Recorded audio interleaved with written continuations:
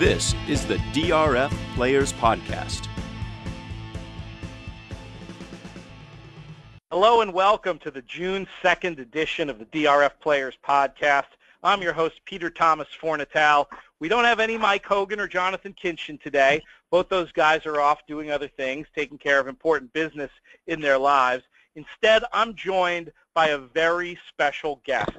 This is a guest who, were there a Mount Rushmore of handicapping authors, his face would surely be etched upon it. Not only that, some of the players that he's influenced who've gone on to write great handicapping books, like Andy Beyer himself, would be on there. So he's not just a great handicapper, he's a teacher of other great handicappers, an impressive honor. I'm talking about Steve Davidowitz. Steve, how are you doing today? I'm doing pretty good, Peter, and that's a very generous introduction, I must say. There is no Mount Rushmore for handicappers, but at the same time, I do take pride in the fact that I've tried to teach through my writings, and I've tried to learn new things so that I could play better. And I've written books that I'm proud of, including a new one that just came out. Well, we're going to be spending an awful lot of time talking about that today. Why don't we start off with a quick discussion of the new book, and then we'll loop back to it to talk in detail. It's called Cashing Big on Racing's Biggest Days. Steve, where did the idea for the new book come from?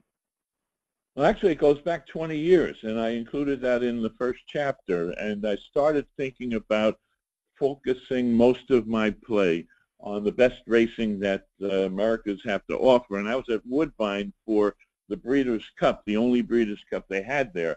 And I made a pretty good score on a horse that I thought was really over, he was going off an incredibly ridiculous odds, Alphabet Soup.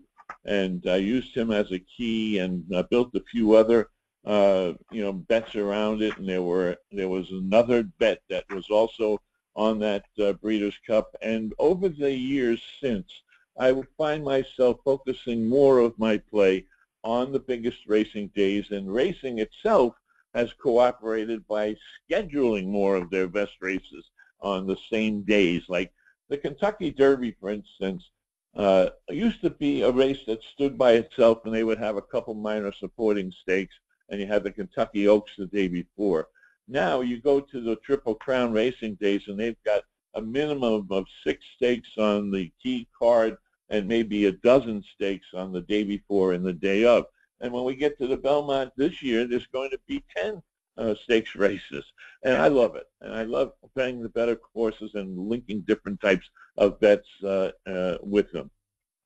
I think it's particularly friendly to a lot of the listeners to the podcast and people who are going to be eventually reading the book, because for a lot of fans, they're weekend warriors. They don't have an opportunity to follow what's going on in the fourth at Belmont on a Thursday, but their lives do allow them to focus in on a big weekend day, and that's one of the things I loved about the book. It's very targeted advice to that group of players. Another thing I thought was really cool about the book is, while your own insights and what you share from your own experiences in the book are tremendous, you also reached out to a number of other interesting and a diverse group of handicappers to offer their advice on the topic. I don't mean to make you pick among your favorites here, Steve, but is there one piece of advice or one contribution from one of the other handicappers you spoke with for cashing big on racing's biggest days that stands out to you that you think listeners will want to check out? Well, I have to give some thought to that, because everybody who made the contributions from, and I'll list them: Gary West, who is a Texas-based handicapper, who most of the players would be familiar with because he's contributed nationally. Dave Valento is someone that also is based in the Texas area most of the time, but very few people really know, and he's tremendous and offers insights that are different from what Gary did and different what John Preachy did and Steve Christ and John Kinchin, who I think is part of your simulcast, your podcast most of the time. Indeed. He's usually here sitting in your chair, Steve. You're actually sitting in for him today. Folks are well aware of his insights and his belief in how well you can do on racing's biggest days, for sure. Not only that, but he's a contest player for the most part, and earned his reputation by doing very well in contests. So he has a slightly different perspective, and when those big racing days come and they're part of a contest, he's all over them, and he has a really good group of insights. And Matt Carruthers that you see on TVG, he's a lot better handicapper and thinker than most of the public probably knows. He does his role on the TVG and quite well, but he's got some special insights that he actually learned in part from his dad, who I knew when I covered racing in Minneapolis for the Minneapolis Star-Tribune when Canterbury Downs, now Canterbury Park, opened back many years ago. And the legend, Gibson Carruthers, absolutely. Has brilliant ideas about playing the pick six, and somebody who I know has mentored a whole lot of handicappers himself. So Matt certainly got the breeding to offer those excellent insights. And, I don't mean to just run my mouth off and, to hog the microphone, but you do ask a very good question that makes me think, is there really one insight that stands out above the rest? And, I don't mean to disappoint, but no, there are insights in every one of those chapters that each of those people, including Rob Henney, who runs a private service and is very impressive with the thoughts he has, and Andy Serling, who didn't participate in the same way as others in the book, but made contributions nevertheless. So I think if a player really looked at each of those contributions, they would find one or two ideas individually that they could incorporate in their game. Steve, I want to talk in a little bit more about the new book, Cashing Big on Racing's Biggest Days, which is available in the DRF store as we speak. Folks should go there and pick up a copy. But I want to take you way back. I want to take you back to your origins as a horse player before you wrote the landmark book, Betting Thoroughbreds. I want to ask you, as we ask so many guests who come on this show, how did you get into this crazy game in the first place? Well, it's a pretty interesting, wild story, in fact. I was a baseball prospect of some quality, I must say. I threw a ball. I'm a left-handed pitcher, and I could hit also. I hit 2 Grand Slam home runs in one game in high school. And at the same time, I had a 75-6 record from the Little League all the way through my high school days, and I pitched 7 no-hitters. And I threw the ball almost 90 miles an hour when I was 15 and 16. And truth is, that's nothing today, because you get 6 pitchers on every major league team who throws 92 to 98. But actually, in those days, in the 1960s, when I was in college, you couldn't find 2, maybe 3 pitchers that threw over 90. Bob Feller in his last years, Allie Reynolds for the Yankees, and you could go through every major league roster and not find anybody else who threw 90 plus. So the scouts were all over me, and I had a chance to sign a really lucrative contract. There's something else that's interesting about that. Again, I feel like I'm hogging the microphone. No. I'm loving the story. This is a really great story, I think. Al Campanis, who later was going to unfortunately disgrace himself on Nightline, was the leading scout for the Dodgers for many years back then. And he taught me how to throw a curveball. That really was amazing. I threw a curveball that broke mostly sideways when he saw me, and he asked me to come out at 5:30 in the morning before he flew back to New York. I was at Dodgertown Camp for Boys, and I'd say I was 15. And he had me come out there, and he said, "Hold this bat." And I said, "Okay."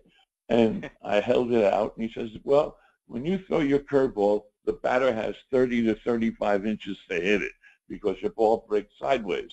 I'm going to show you a curveball that the batter will only have 2.5 inches, the width of the bat, to hit the ball. It broke straight down."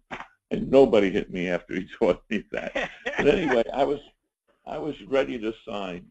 And I should interrupt, Steve, for listeners who don't know that among Campanis's many claims to fame, isn't he the guy who scouted another lefty, a guy named Sandy Koufax, who people might have heard of?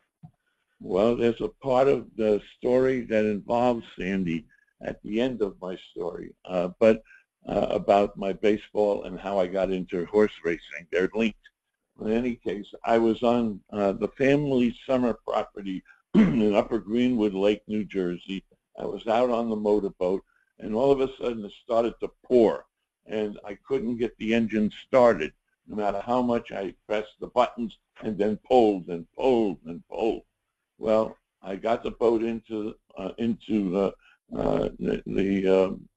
dock, and I drove the 45 miles to Bayonne, New Jersey, where I was to pitch that night in a semi-pro amateur game, and I thought it was going to be my last game before I signed, and it turned out to be my last game, because when I started to throw, I pulled something in my shoulder, and I linked the fact that I was pulling the cord in the boat, and I strained that, and I was told, don't pick up a ball and throw for a year.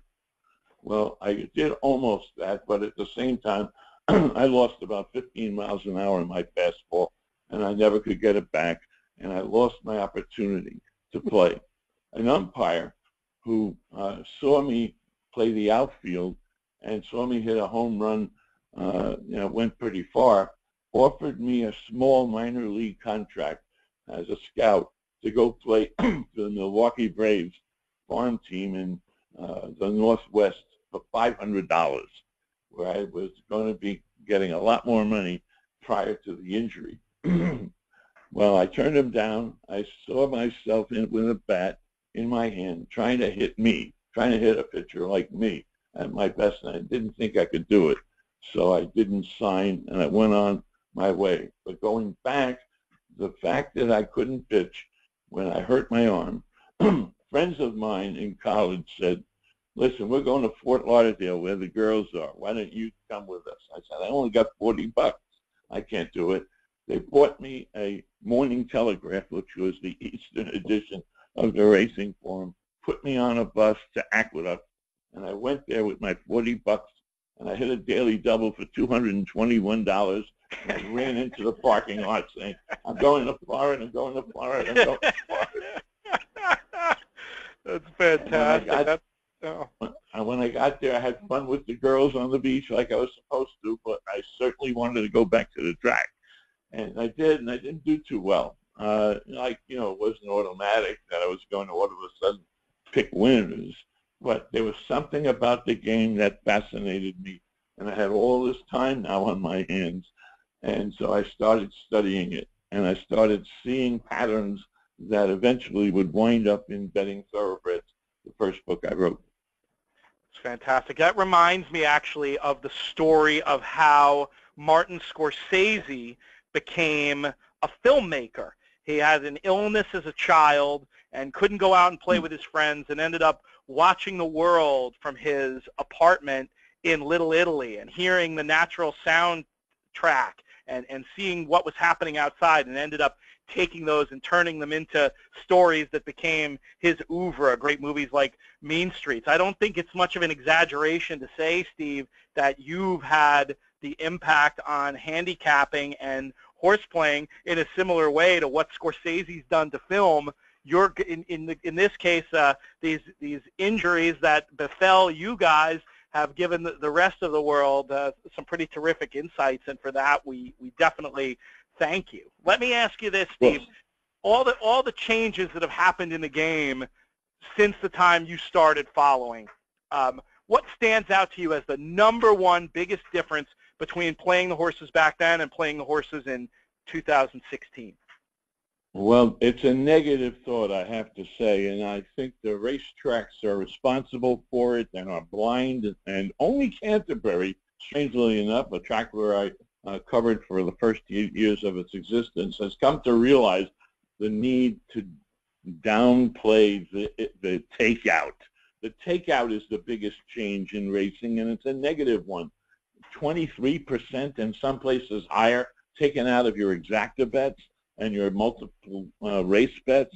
That's not fair, and it's hurting them, the people who are actually charging that. They're charging too much, and it's making it harder for people to have winning days.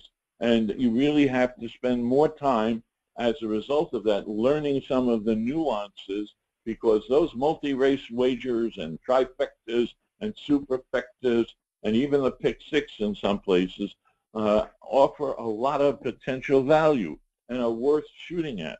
But you're paying a very heavy price to play. And it's a terrible event that racing all over the country. And in fact, in my book, I have a listing of all of the tracks at the end of the book with the percentages they take out of every wager. Unfortunately, I went to press a little faster than I wanted to because the old percentages that were attached to Canterbury are still in the appendix section for that.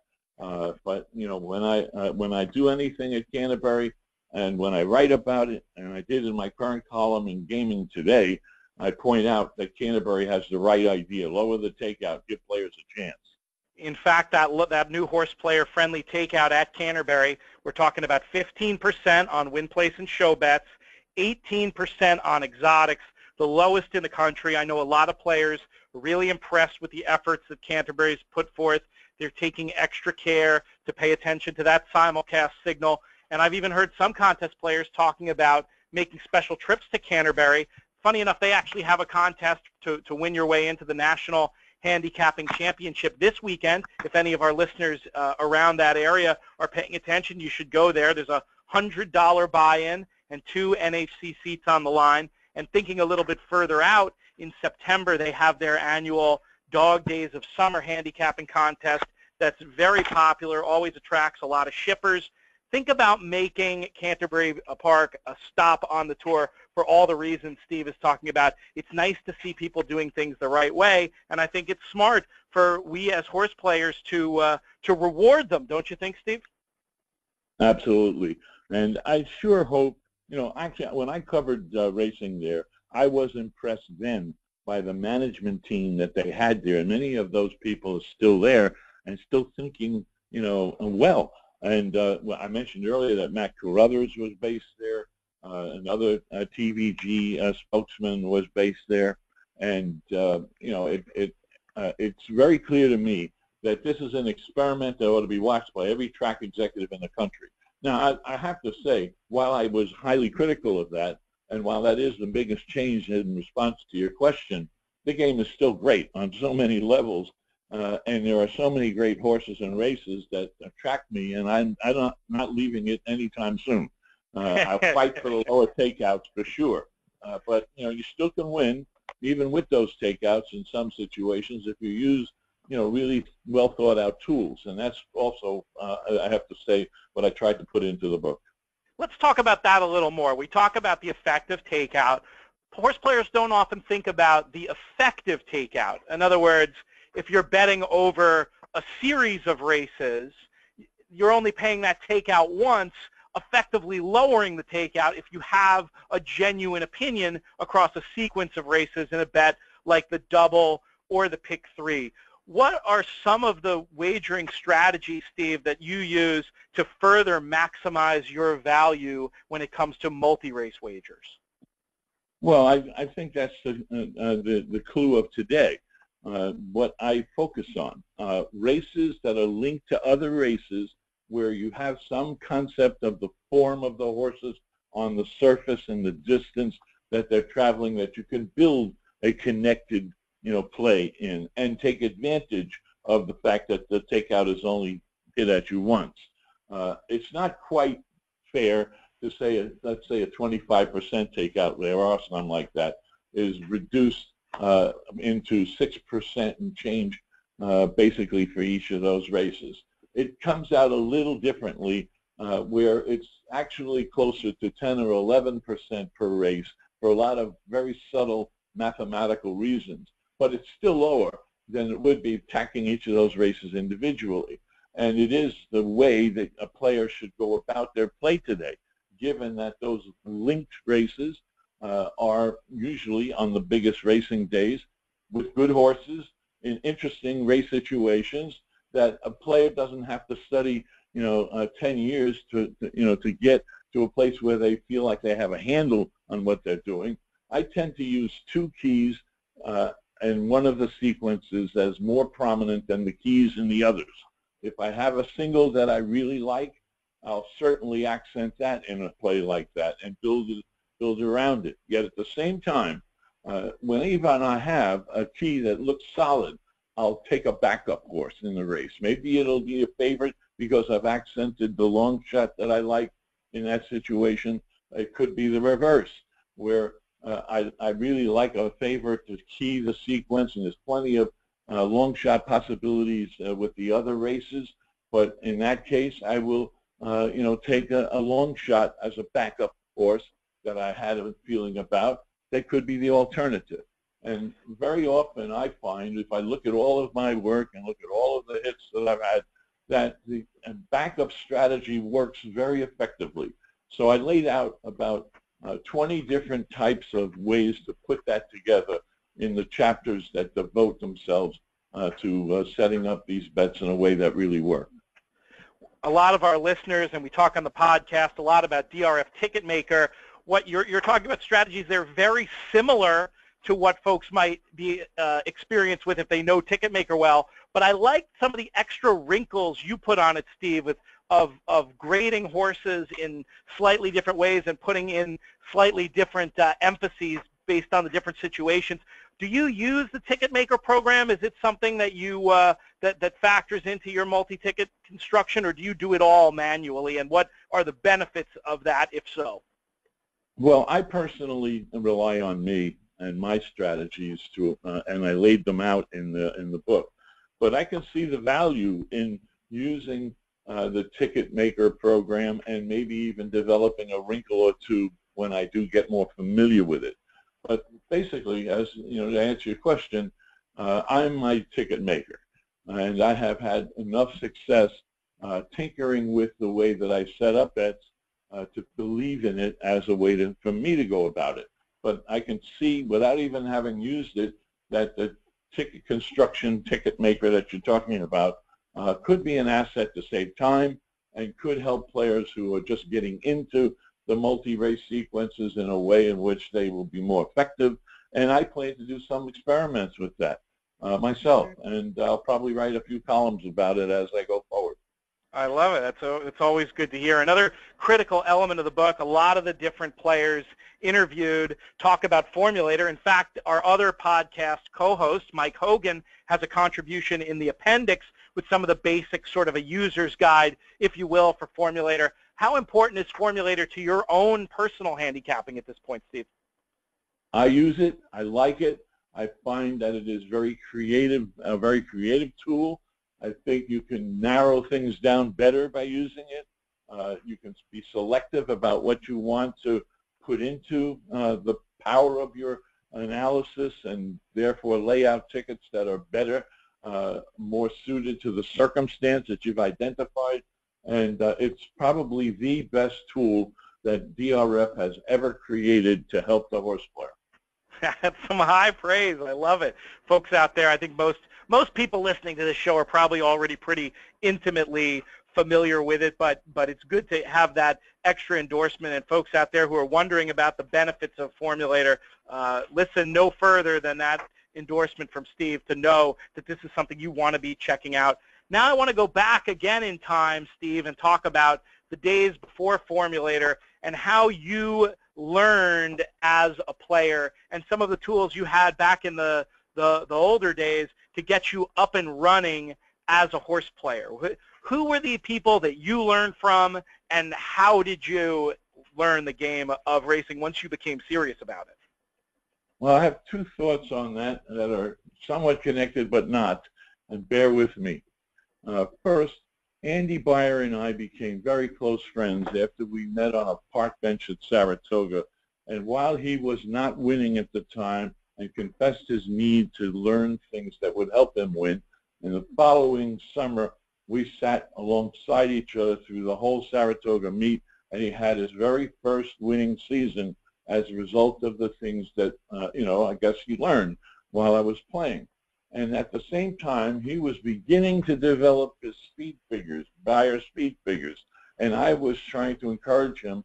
And as such, I was learning an awful lot about how you could really measure speed. And Andy's Beyer speed figures have become a staple. And they were available on a private level for a little while before they became part of publications. And he would write in the Washington Post about what he was discovering long before he got into it on a critical basis with the Morning Telegraph, the Daily Racing Form, the Racing Times, and the current Racing Form.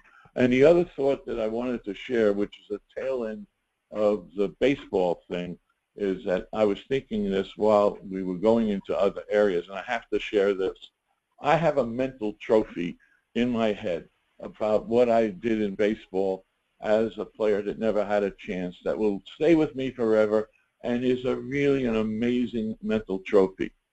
Several players that I played with at Rutgers made the minor leagues, and Jeff Torborg made the major leagues. He caught Sandy Koufax's perfect game, and I went to visit Jeff at Philadelphia when he was catching for the Dodgers, and I just wanted to see him after the game. I went down into the players area with permission, and Jeff introduced me to Walter Alston, who is the long-term manager of the Dodgers at the time.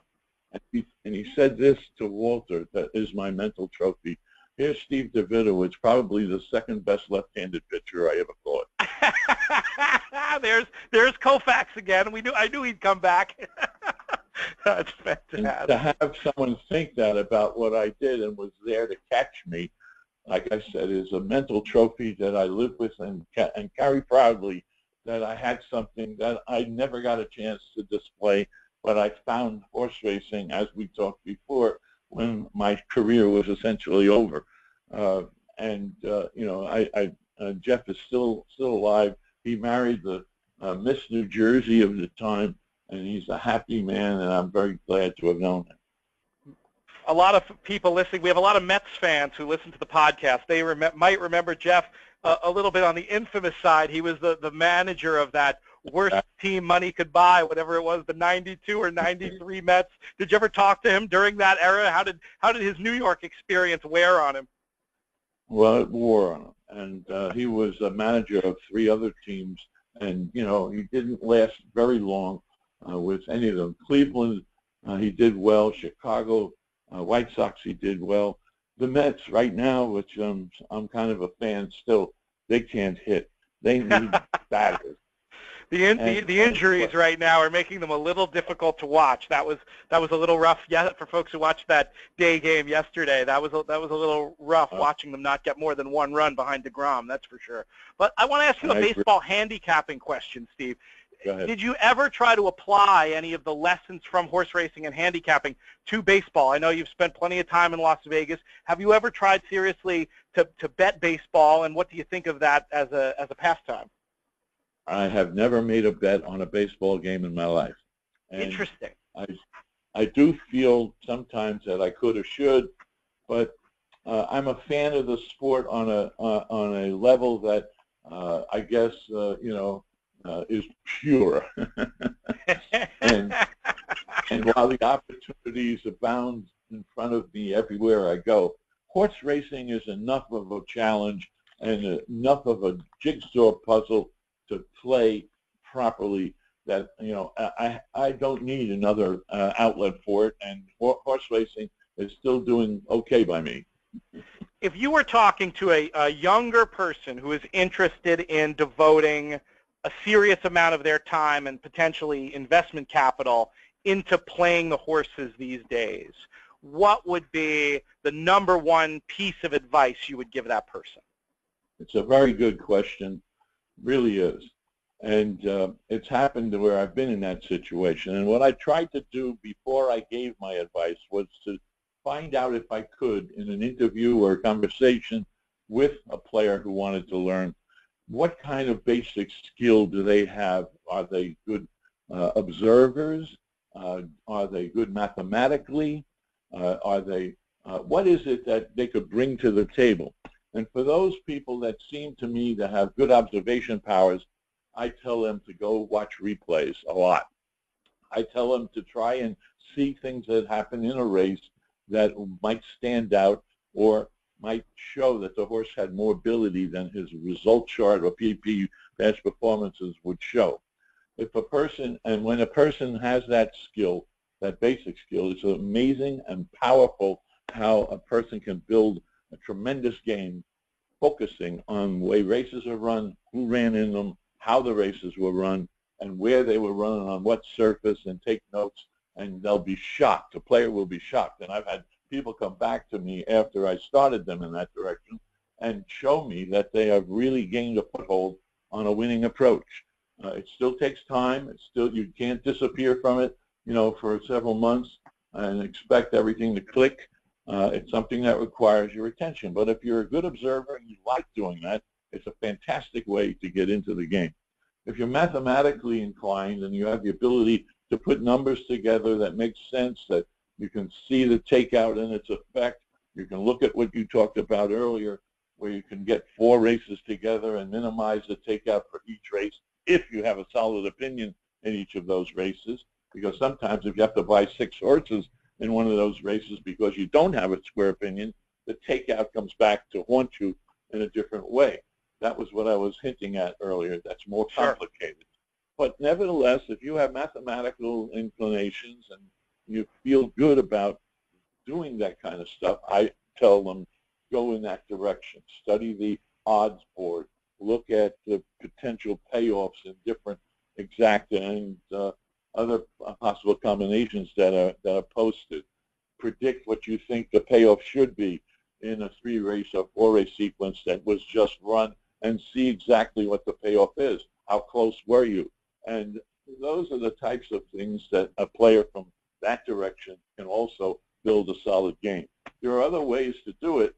I found myself focusing more on the patterns that trainers presented me when I could identify them. That's sort of a different thing from math and or watching races or horses.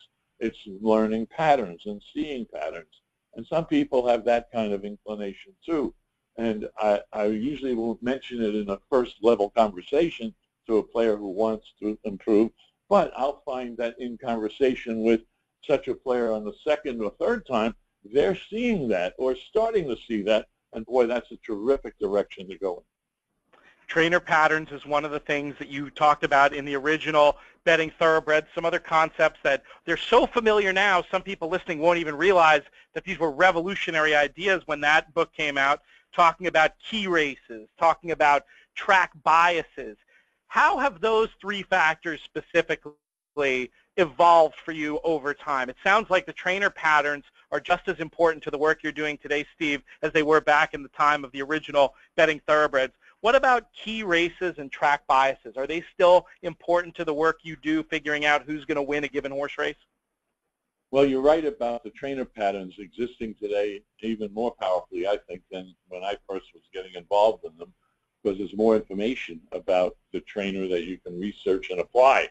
And you're hinting correctly that track bias is not as big a factor. In fact, it's only occasionally when you see a real track bias come into play, and the impact when it is there is to eliminate most of the field in given races because they don't have the running style that's being favored by the bias, or they don't have the post position that's favored by the bias.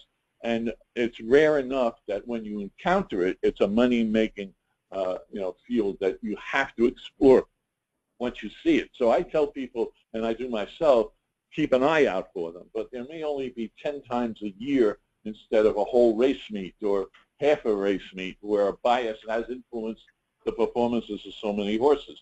But when it comes into play, every race that was run, when there was an inside speed bias or there was a closer's bias or whatever the bias really was, it's rare, but when it's there, it's powerful. As far as key races are concerned, that's still a very good factor to learn how to identify and use. It doesn't happen maybe as often as it did when the schedules of races were not 12 months a year at most tracks every day or 5 days a week for 12 months. They had seasons, like some tracks still do. Del Mar, Saratoga, a few others. But when you look at Gulfstream, for instance, Gulfstream used to have a winter meet, and that was it. Then Calder would take over during the summer, and that winter meet was as strong as, for key races as Saratoga and Del Mar still are. And you get some of them in Churchill Downs, and you get some of them at Belmont, but they're not as frequent, yet they're just as powerful when you encounter them. A key race is when horses in the race come out of that race and perform above expectations in their next start. 5 or 6 horses out of that race, something like that. One thing, I like how you actually subtly altered the definition there, Steve, from the way you describe it in betting thoroughbreds. In betting thoroughbreds, you talk about multiple horses coming back from a race and winning, but I think that's a really important thing to pay attention to, especially in the formulator era, that it could just be horses coming back and outperforming expectations. With formulator, especially in the charts view, where you can look at all the buyer speed figures, you can see, let's say, several horses just come back and improve their buyer speed figure points by, say, 8 or 10. Even if they don't necessarily win, you can still consider that a key race, you think, in the modern day? Absolutely, but you have to be careful. You know, you need a few horses to most of the horses in a race that come back out and outperform what you might have expected them to do, or their history of buyer speed figures, or whatever the yardstick they seem to be improving on in their next starts. You can't just look at it when you see the 2nd and 4th place finisher in that race doing well and say, oh, that's a key race. It's a good race. It's a race where there was some competition, and they're not to be discounted, the horses that ran in those races and ran well, especially if they do improve next out. But a key race to me, and to have the real power of the concept, is a race where 5 or 6 horses outperform their expectations based on their histories, and they came out of a singular race, and you have to now watch the horses that are yet to race back, and or these horses coming back for another race. Do they still race at the new level that they established in their follow-up race or not? It's a subtle concept, but I try to keep track of them as religiously as I can. There's also a fun tool within DRF Plus that you might not have even seen, Steve, that DRF Plus subscribers have access to, where we'll issue a key race report on a given day and sort of track the races where horses have come back to run significantly better. The key race report might focus only on winners. You might need to use Formulator to expand it to looking at improved speed figures. But if folks are interested in the key race concept, if you don't already have betting thoroughbreds, what are you waiting for? Get a copy of that book. You can read the sort of original treatise on it, and then and try to apply it to your own work, and check out the key race report on DRF Plus for a little bit of further info. One topic, Steve, I want to talk to you about is the role that speed figures play in handicapping in 2016. For me, they're still my way of looking at the world. They're a lens through which I digest all the information in a race, trying to see who has run the fastest in a final time way and comparing them to all the other runners and to what that class level usually runs. That said, as primary as they are in my handicapping, as important as they are, I do believe it's never been tougher to make money just with betting a speed figure, and that we need all these additional concepts like some of the ones we've been talking about in order to take those speed figure horses and filter them and make bets on them profitable. Do you agree with my view of where we're at with speed figures in 2016, and how do you use them in your handicapping in the present day? I agree somewhat, but I'll share what I do with speed figures and where I feel they are most effective still. There are 2 categories of races where I'm especially impressed by a speed figure number that was earned in either of these 2 categories of races. And one is sprint racing, and I find that you'll get higher numbers typically for the best horses that do run in sprint stakes, and they're effective. They mean what the numbers say in most cases. And so a horse who runs fast and gets a fast number in a sprint race, and he's now running in another sprint, that number is pretty reliable, I think, to measure who he is. There could be interfering negative factors, like the trainer was absent for a month and a half and his assistant didn't follow the same pattern that he previously did, or there is a medical issue that came up and he's now getting, Lasix. Well, almost every horse gets Lasix now, but it used to be more discriminatory when horses got it. But there are minor little tinkers that I make with the speed figures, and I trust them a lot in sprint races, especially high-grade sprint races. and also in turf. Turf, it's different how I use them, but they are powerful. Horses who belong in the graded stakes companies of races that I follow on the grass, and this is aside from maidens who are just going to graduate on the grass and prove that they may be grass horses. They could move up in class or what have you. I'm talking about the regular graded stakes competition on the grass. In most of the regions of the country, we have grass racing. And I think 100 plus makes sense as far as a horse deserving to be in those graded stakes levels, and that comparisons between horses who come out of similar races, even a 1 or 2 point difference in their numbers, if they were earned, without a gift, like a lonely lead where nobody gave the horse any pressure at all, and he just ran on his own and there was no challenge. I don't pay much attention to those numbers on the grass, but at the same time, I use them really as a basic #1 handicapping issue factor for my grass handicapping, and it's surprising even to me how effective that can be. There are other issues, of course.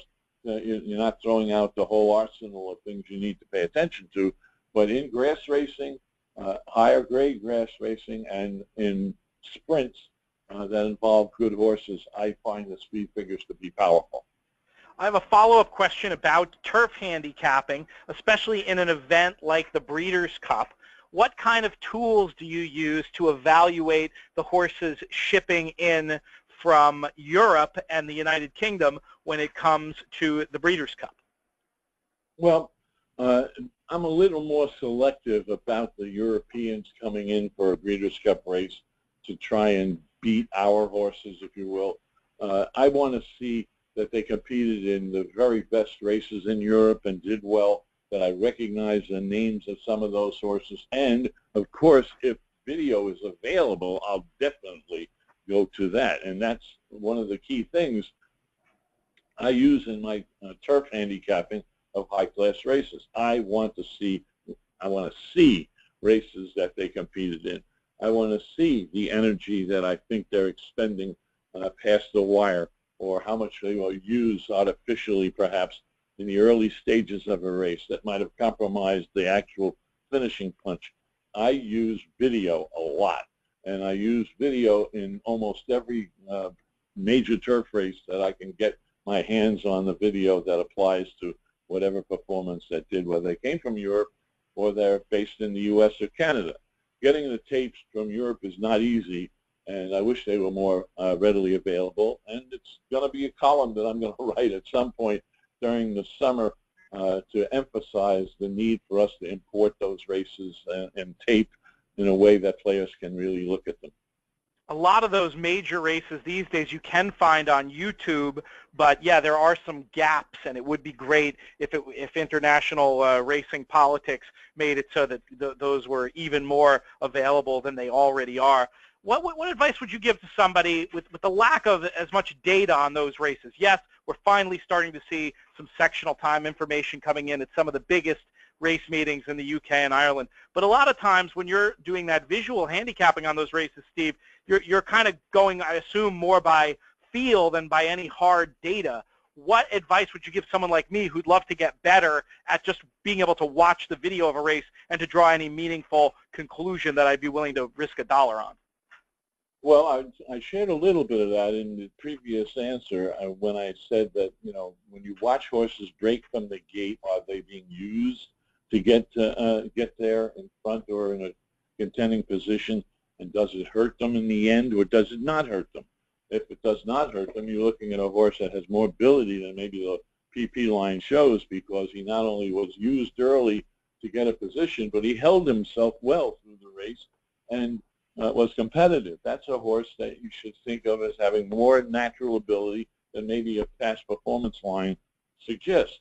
And the way horses finish is also, of course, important, but I look for mostly the type of situation that happens when a horse is starting his rally, and I'm watching these races, and I see him blocked or having to steady for a couple of strides.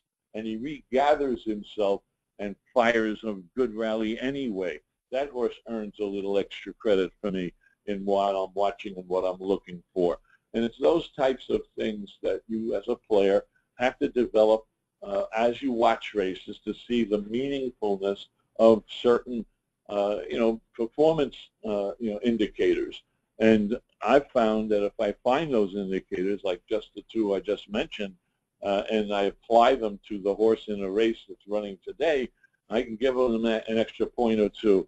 I can look at the way the race is going to be run today and see if the stretch runner who is blocked is going to have an advantage because there's a lot of pace in the race, and or the reverse. If he's a horse that breaks well and gets a contending position and stays most of the race even after being used early, maybe this race lacks that kind of competition for the first 3/8 of a mile. I'll give that horse extra credit. Those are the kinds of things that I would suggest.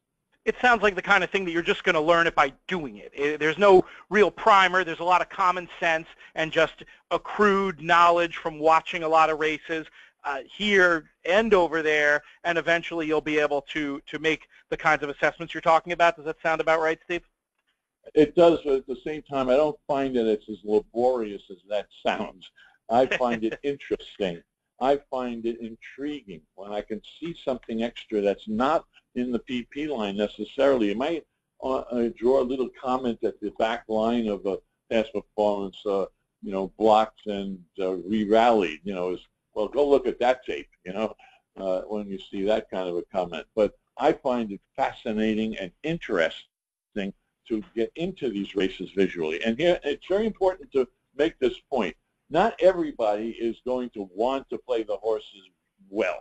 They think they will, but they have to demonstrate it by actually getting involved in the races in the manner that I'm talking about, looking at it from a visual standpoint, studying the impact of certain buyer speed figures in certain types of races, looking at the pattern of the way races are run and which type of races favor which type of running styles, mathematically looking at the odds board in a way that you can, calculate an advantage because you like this horse or that horse in the sequence, and you can minimize the takeout because you don't have to buy 6 or 7 horses in that race.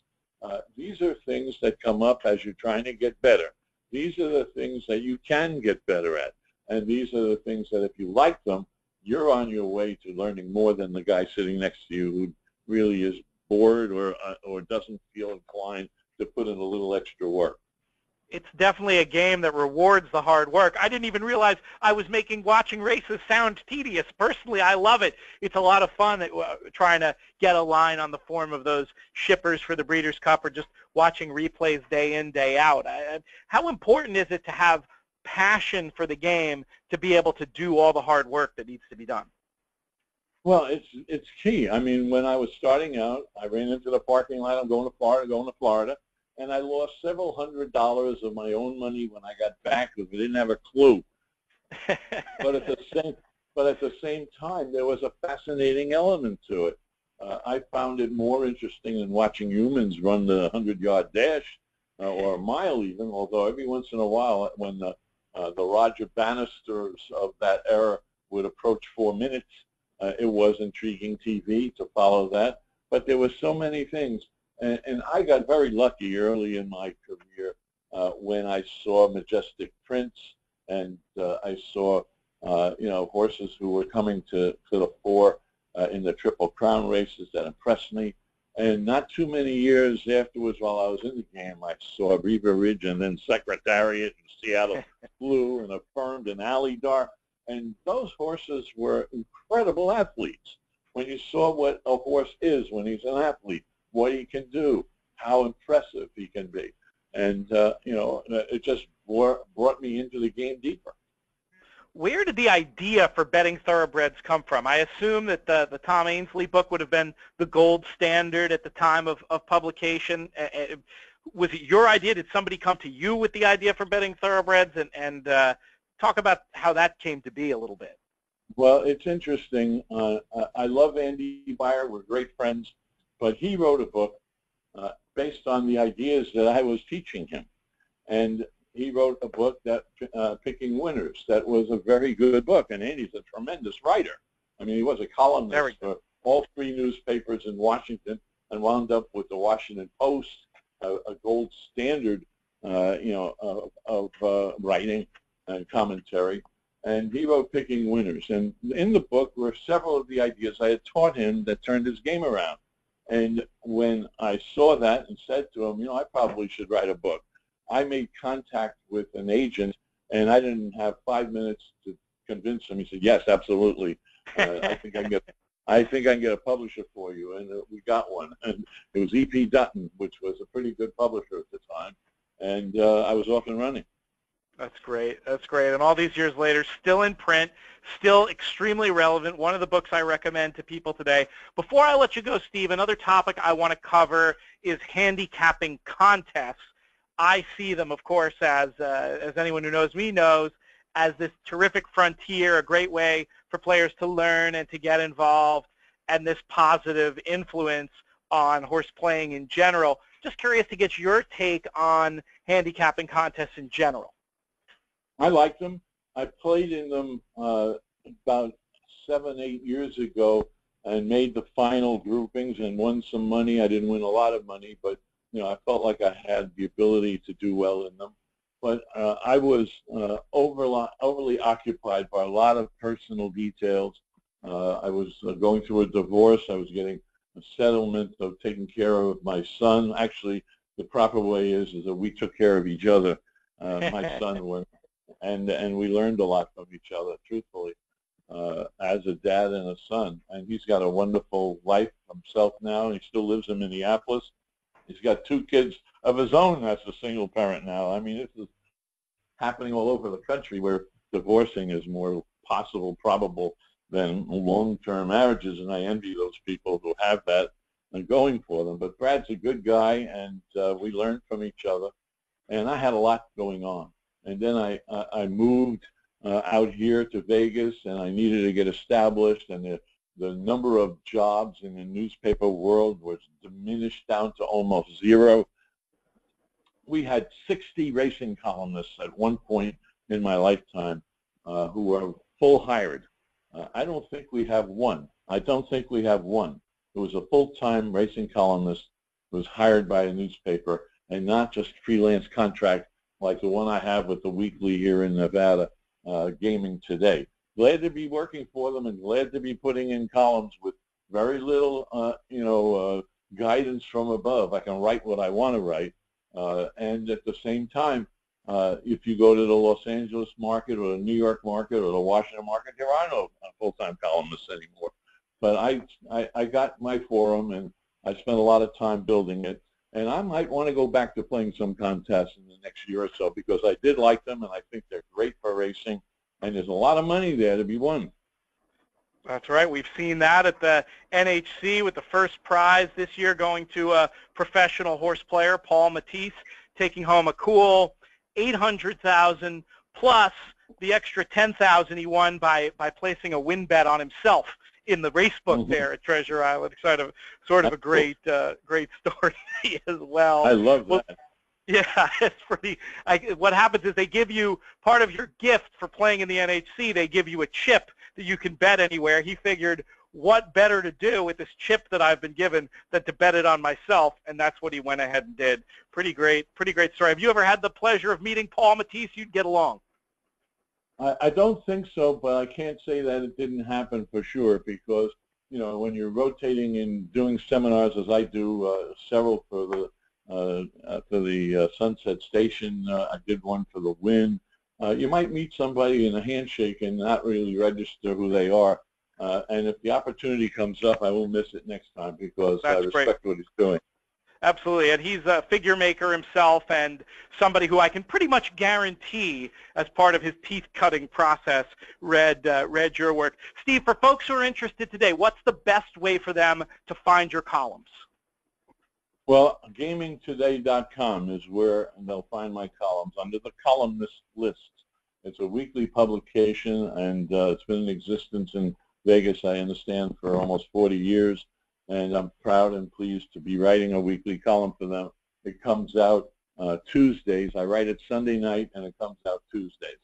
And I'll be doing that for a while, as far as I can see going forward.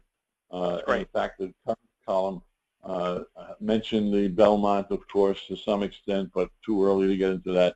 And I devoted about a third of it to the takeout situation and Canterbury's experiment, urging as many track managers to look at what they're doing and try to think of ways to do something similar. I love it. I support it. That's fantastic. The book is Cashing Big on Racing's Biggest Days. It's available now in the DRF store. If there are any book signings or anything like that, we will help. We'll announce things on the podcast. And Steve, perhaps you'll be willing at some future day to come back on and handicap a few races with us on the show? Absolutely. And I appreciate the forum that you have. And keep it going and keep bringing new people in to discuss new ideas. And I thank you for the support that you're giving Cashing Big on Racing's Biggest Days. I'm very happy it's out in print now, and I'm proud of it. You should be. It's a really cool book. Folks should check that out. If you don't already have a copy of Betting Thoroughbreds, put that on your list as well, whether you're reading it to sort of refresh on some of those ideas or it's new material to you. It's going to help you improve and grow as a horse player. I want to thank Steve Davidowitz for joining us here today on the DRF Players Pod. I want to thank Mike Hogan and Jonathan Kitchen. They're not here today, no, but I always like to give credit to the usual crew, and they'll be back with me hopefully for a show next week. I want to thank Charlie Zeggers for all of his excellent production help. And most of all, I want to thank all of you for listening. We'll be back next week. And when you're playing the horses this weekend, I hope you win all your photos.